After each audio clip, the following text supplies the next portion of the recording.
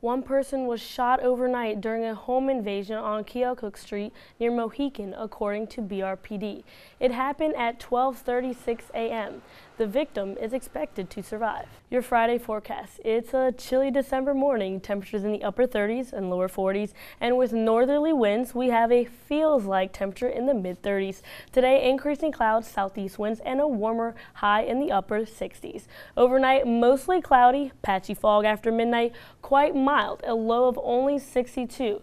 Tomorrow, much warmer, a few scattered showers, breezy, a high in the lower 80s. Remember, we have a slight risk of severe weather tomorrow night into early Sunday morning. And now I'll give you a little traffic update center and see how things are moving this morning. From the first WAFB Traffic Alert Center, right lane is blocked on I-110 southbound at Hollywood. Backups start before the airport. Take Plank Road to Evangeline and then Evangeline to I-110, and you can get back on the interstate there past the wreck. Mayor-elect Sharon Weston Broome wants to start at the top with changes to BRPD, but it may not be as simple as making a switch. Her meeting with Carl Dabadie to discuss leadership in the department will be critical, according to the Baton Rouge Police Union. The best case scenario will be for Dabadie to step down. Otherwise, she'd have to show he was neglectful at his job. As for the next chief, Sergeant Brian Taylor with the Baton Rouge Police Union hopes it's an internal hire.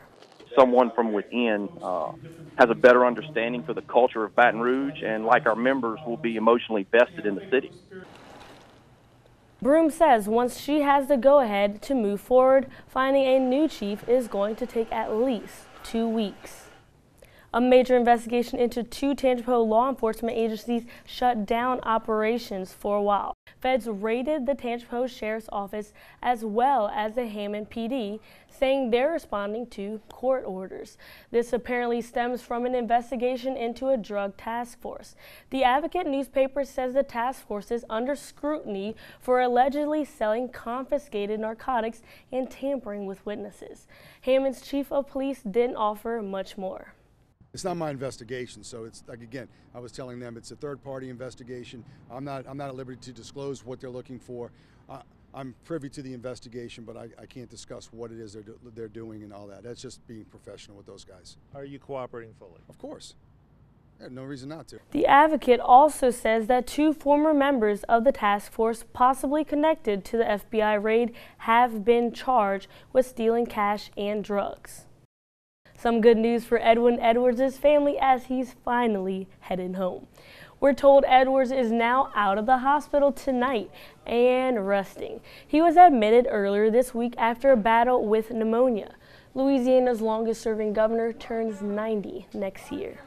Still in the hospital but making remarkable progress is Deputy Nick Touye.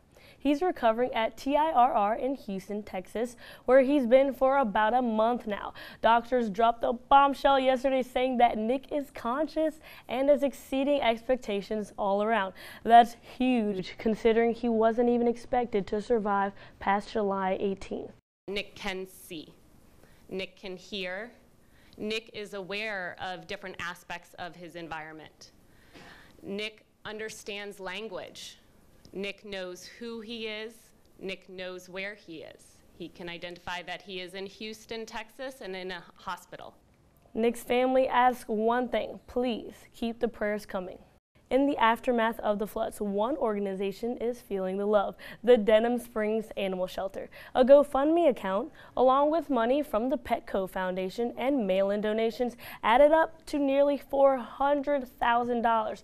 The money will go towards building a new cat room and vet center, both of which were heavily damaged by flooding. It would be a lot more peaceful for the animals whenever we test them for feline leukemia and all that, and heartworms.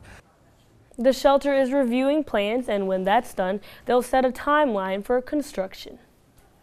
The town of Jackson, Mississippi has an energy problem, or rather an entergy problem. Their solution: don't pay the bill.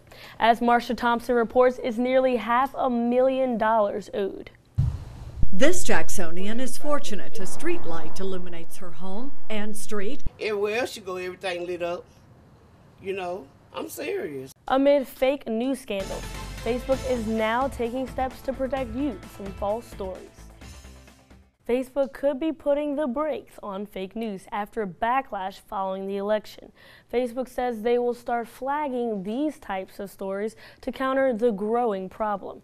Facebook users will see warning labels on articles known to be false. That label will say, disputed by third-party fact-checkers. Users will also be able to click on a Learn Why This Is Disputed link to get more information. If your tree's been up since Thanksgiving, this is your reminder to water it. The National Fire Protection Association says Christmas tree fires are common this time of year. U.S. fire departments respond to hundreds of fires a year caused by dry trees. An easy way to prevent fires is to keep your tree well hydrated and away from heat sources. You can also purchase flame retardant chemicals to coat your tree with. More deadlines are approaching if someone's counting on your presents by this Christmas. If you want your packages by Christmas Day, then you need to order them as soon as possible. For FedEx, the deadline for standard ground packages is tomorrow. For UPS, it's Monday. And the U.S. Postal Service's deadline has already passed. You can also opt for the more expensive express options.